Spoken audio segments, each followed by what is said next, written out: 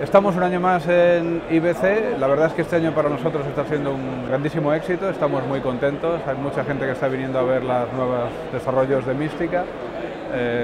Acabamos de estar en BIRTV en Beijing, donde nos han dado el premio al mejor producto de postproducción, lo cual es un honor recibir un premio en un mercado tan en auge como es el mercado chino. Y bueno, estamos teniendo gente de muchos países que vienen a ver las últimas novedades de Mistika en color y en estereoscopía.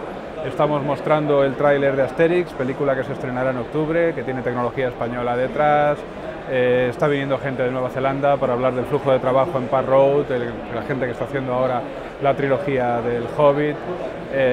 Estamos enseñando el tráiler de Spiderman, película que se acaba de estrenar con tecnología española también. Realmente hay un buen palmarés de películas, Prometheus, Madame Butterfly, producción del Royal Opera House que acaban de hacer en Inglaterra. Hay un montón de referencias que creo que están posicionando Mistika en lo más alto de la postproducción estereoscópica mundial.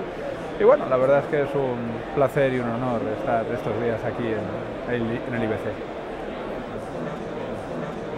Okay, so this is the Mistika post-production system, which is a complete finishing tool, so compositing, online and full color grading.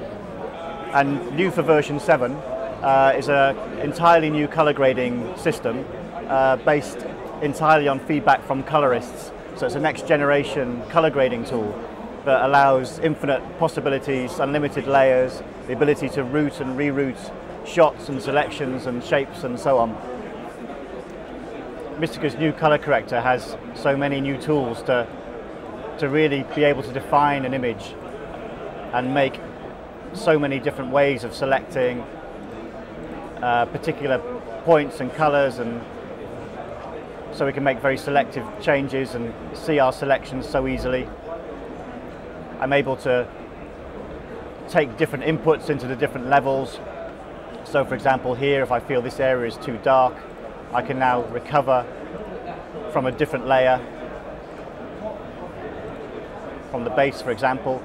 So now within this circle, I'm actually grading from the original. And all this is running in real time, even in 4K, even in stereo, even at high frame rates, even directly off ARRI raw files with no transcoding or importing. So Mistika's speed just makes it so much more efficient to be able to get onto the creative work as quickly as possible and spend as little time transcoding and importing and all those things that waste so much time. Mistika also has some really good compositing tools. For example, in this shot, the green screen was lit in a very flat way without any shadows, but the background that we wanted to put it on needs a strong side light. So in this instance, I actually used Mistika's lighting to be able to relight the angle of the character off the green screen.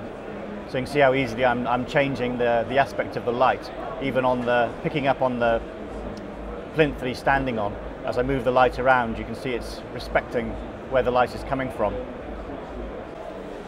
Also new in version 7 are a raft of improvements to keep the functions of Mistika running absolutely as fast as they possibly can go. And that's why it's able to do, for example, stereo at 60 frames a second or 48 frames a second, which is a next level of production that many post-production houses will need to deal with over the next year or two. So Mistika version 7 is already enabling customers to be able to take advantage of these new technologies to increase their markets and win a greater share of work.